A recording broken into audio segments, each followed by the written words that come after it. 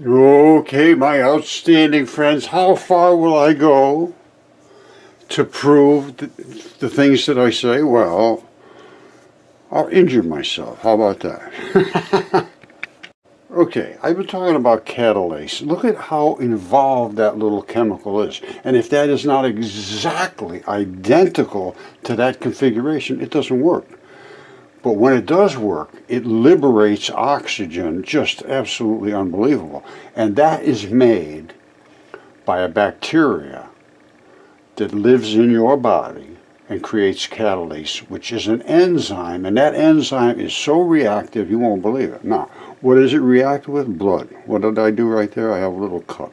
I'm going to hit that with some hydrogen peroxide, and you're going to see the catalase in my blood, which is an enzyme, will attack the hell out of that hydrogen peroxide and bubble it off and get rid of all of the excess oxygens. Because H2O2 is hydrogen peroxide. H2O is water. So we got an extra oxygen.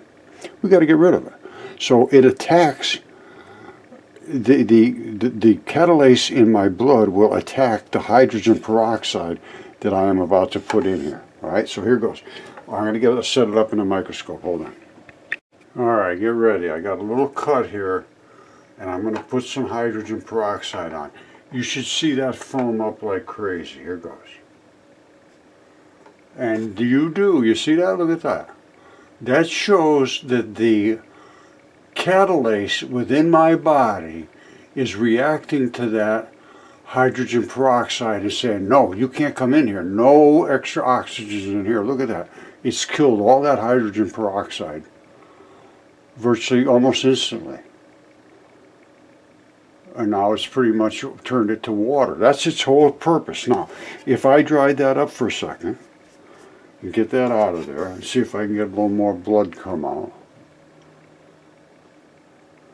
Alright, still we got a little blood coming out of there now. There we go. Now, I'm going to put a little more hydrogen peroxide on. I'll do the same thing again. Because the new hydrogen peroxide I will put on there will also have the extra oxygens. You don't want those in your body.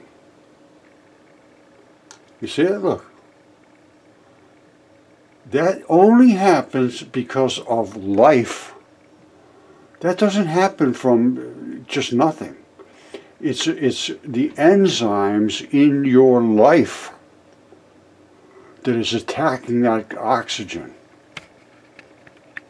Alright, I'm going to tell you right now, I'm going to prove to you that the things that I'm showing you were alive, and here's how I can prove it. Bacteria are living cells.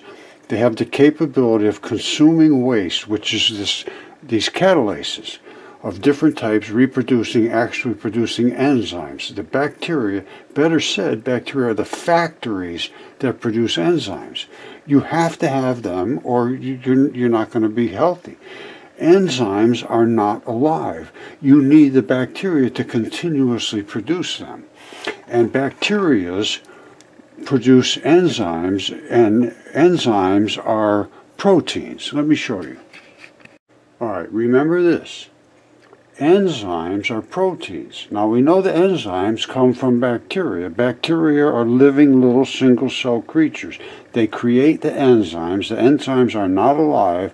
They are proteins comprised of amino acids, which are little blocks of chemistry.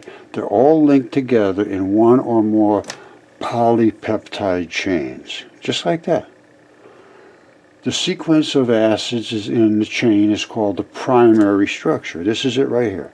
In turn, it determines the three-dimensional structure of the enzyme, including the shape of the active site. Let's look at that. Alright, I'm going to just make it as simple as I possibly can.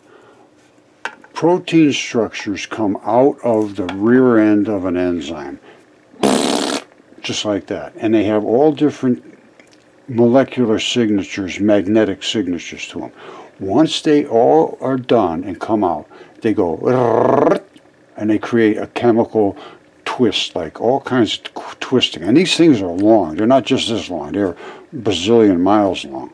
And well, look at the here's some of what they look like. Look at this. This is what they look like. It's not just this one little squiggly. This is the kind of stuff. Now, what is that molecule? Why is it so complicated?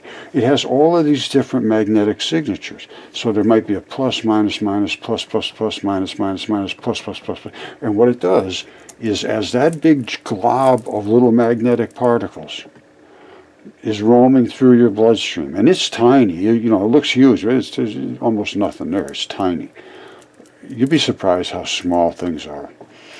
It goes roaming around through your blood, and if it's with this magnetic signature, if it sees another one that it wants to attack, or it wants to break down, or whatever it wants to do with it, it clicks right to it. Because of the magnetic centers. It locks on, and at that point it converts it. And if any other ones are in the area, it converts all of them at exactly the same time. They're just like the speed of light. If they're able to magnetically control it in that region, if the field affects it, see, we used to call them field effect transistors. So if the field affects the transistor, it turns the transistor on. And the same thing here. If the field affects the molecule that you want to affect, they all go at the same time, speed of light. Alright, I have, or I will show you, that hydrogen peroxide, H2O2, attacks red-blooded creatures. So in our red blood, we have something to attack back. It's called catalase. This is it right here. It's an enzyme. It's created from bacteria. If you don't have this, you can't fight back against the oxygen that's trying to invade you. I'm going to show you how the oxygen is going to be boiled right off because of these enzymes.